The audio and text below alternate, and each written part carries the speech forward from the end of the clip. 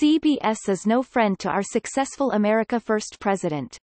Like the rest of the fake news media, they have trashed him, put out phony stories, and used all of their resources to paint President Trump as an immoral, evil person. So, what does it say, when now, CBS is facing the most humiliating and immoral scandal imaginable?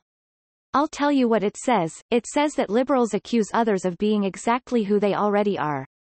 Just like NBC and the rest of Hollywood, CBS was led by a liberal man who used his power to prey on women.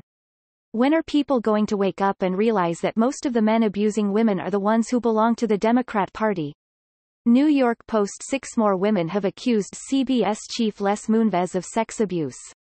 Moonves forced the women to perform oral sex on him, exposed himself without consent and used physical violence and intimidation at various times, his accusers told the New Yorker magazine.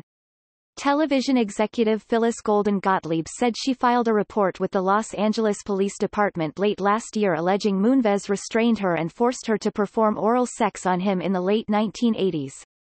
Law enforcement sources told the mag that investigators found the claims credible but did not charge Moonves, 68, because the statute of limitations had lapsed. Several accusers said Moonves, considered one of the most powerful people in television, retaliated against them when they rebuffed his advances. 6 other women, including 6 Feet Under star Illeana Douglas, have already accused Moonves of abuse. That brings the total number of accusers to a dozen, as members of the CBS board are reportedly considering dangling a $100 million offer before the long-reigning CEO and chairman in exchange for his leaving the company. Moonves acknowledged some of the encounters to the magazine but said they were consensual.